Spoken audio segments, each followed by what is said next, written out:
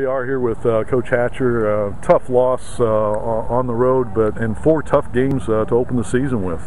Well, we played a tough schedule, but I mean, that's no excuse, Paul. I mean, we did not deserve to win the game tonight, and I knew that. The whole second half, didn't have a good feeling about it.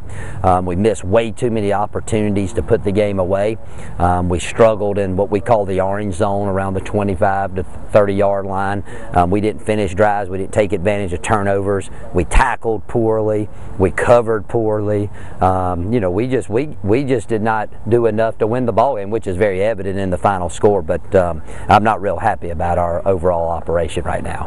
It looked like in the first quarter, especially your coverage, where you're given short passes, but come up to make tackles, and those tackles just weren't there. I'm guessing that there was a discussion that took place at some point towards the end of that first quarter that really got the defense fired up, because they came out in that second quarter and pretty much controlled it. Oh well, our tackling was atrocious in the first quarter. I mean, it was, I've never seen anything like it, and we had guys diving at ankles and not even trying to make the tackle. And but we settled in after that, and we took control of the ball game.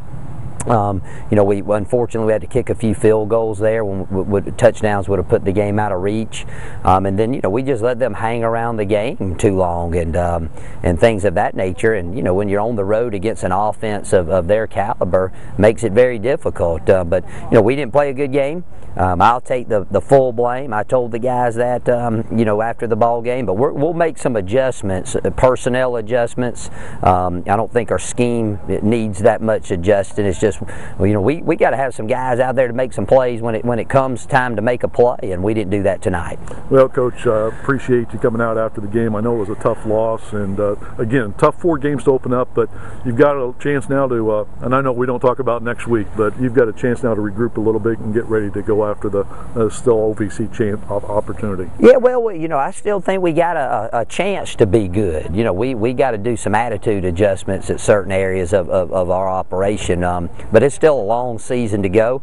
This isn't the first time since I've been here we've started 1-3, and the past couple seasons we've been able to string together a good run of games, and hopefully, you know, we'll be able to regroup, and I think we will. But we need some guys to really step up and execute a little better for us to have a good football team like I think we're capable of having. Okay, Coach, and we'll count on some people coming out next week for that 6 p.m. kickoff against Tennessee Tech, because getting back in front of a home crowd would be kind of a nice change of pace. Well, it is, and you know, we're going to have to be very careful early in the week about how we train our guys. You know, last week we didn't get back to 5:30 in the morning. This week, you know, we played a 4-hour game, a long game, and you know, we won't get back to probably about 4 o'clock in the morning. So you know, we got to do a good job.